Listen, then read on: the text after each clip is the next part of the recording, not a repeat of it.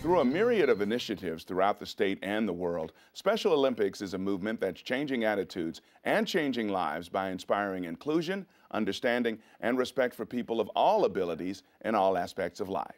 I'm Eric Clemens for Comcast Newsmakers in Comcast's Connecticut studio, and joining me is Beau, president of Special Olympics Connecticut. Beau, welcome.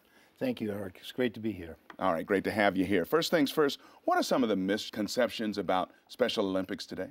The biggest one is that we're a one-shot deal in the Summer Games. And we've done a very good job over the years in our world history of letting people know that we do those games. But the bottom line is that we're seasonal in nature. We do over 75 tournaments that lead into those games, or even high school and middle school events. So it's a big misconception that we just do one thing during the year. Every week we have different tournaments going on. All right. Second question here, the difference between Special Olympics traditional sports programs and its unified sports program, which I understand you helped found. That's correct. With Eunice Kennedy Shriver in 1983, there was a decision made at that time to change things up. In our traditional program, you would see only athletes competing. In unified sports, we have teams that are made up of non-disabled people on the same teams with Special Olympians, and they practice for 8 weeks, then they compete against a bunch of other teams.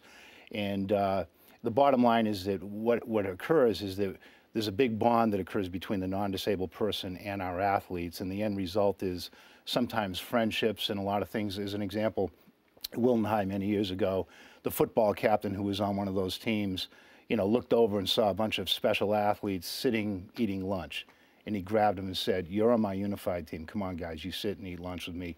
Those little things mean a lot to people. How is Special Olympics Connecticut making an impact on the lives of the athletes that participate and everyone else who participates in the programs, not just on the field, but most importantly, even off the playing field? Well, I think in the early years, Mrs. Shriver, the big thing was getting people out of institutions. Then we really got serious about sports, put a lot of focus on that. As an example, like we have athletes that have done, one athlete I'm thinking of right now has done 26 marathons. Wow. So we've helped there. Different parts of the world we need to do a better job. But the bottom line is, for us, we're really trying to use sport as a mechanism to bring the non-disabled public that are not paid staff of our athletes or family members into the mix to be friends with. And sport is a great barrier breaker and allows us to bring people together. And hopefully, we have friends or partners of the athletes who pick them up, bring them to the movies and things like that, which are very significant in their lives because sometimes they're quite isolated. What are some of the ways in which people, organizations, and businesses can line up and support the Special Olympics mission and your initiatives? Well, if you look at all the games that we do in this state, 90% of them are run by a company. So as an example, Comcast runs our Urban Youth Day with Yale students.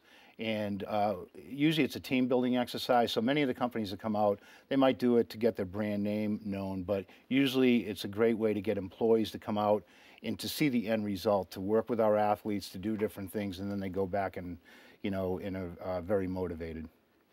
Well, less than a minute left, so briefly here, you've been a part of this organization for a remarkable 25+ years. How have you seen people's attitudes towards individuals with intellectual disabilities change over that period? Well, when I first worked, it was in the wards of an institution. So if you get, so you look now, and I look at some of our people that we service, and they're in school systems. That wasn't the case back then. You see the non-disabled public embrace our athletes. In the early years, you didn't want a group home on your road. There were firestorms everywhere. There was a lot of misconceptions about our athletes and being eternal children, or even worried about, what's going to happen to your kid in the same neighborhood. So I've seen a huge change in people's, belief systems about our athletes. Beau, thank you so much for taking some time out with us. Thank you very much, Eric. And thank you for joining us on this edition of Comcast Newsmakers. I'm Eric Clemens. We'll see you next time.